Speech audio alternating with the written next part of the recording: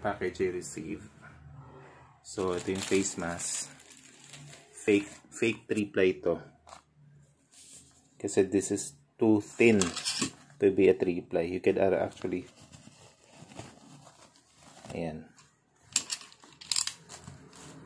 This is dangerous to use.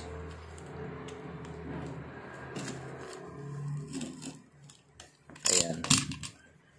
So, ayan. Sobrang nipis niya. Halos makikita mo yung ano. Ayan. Ayan. Ayan, no? See? Sobrang nipis. And yung second layer niya is not really second layer.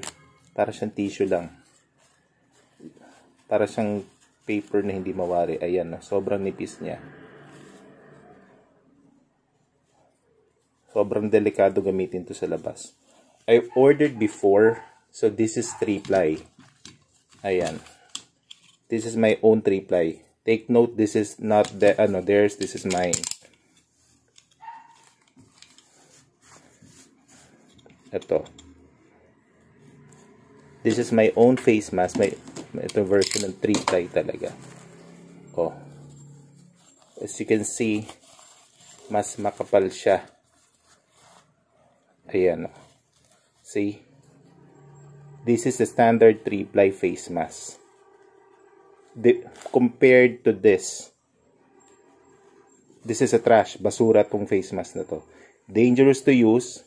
If you're going to sell this online, is placing people in danger to COVID. This is not a standard face mask. This is mas makapal. You cannot see through.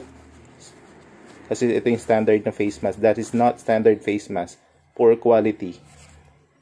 Masabi lang 3-ply. This is not really 3-ply. Oh,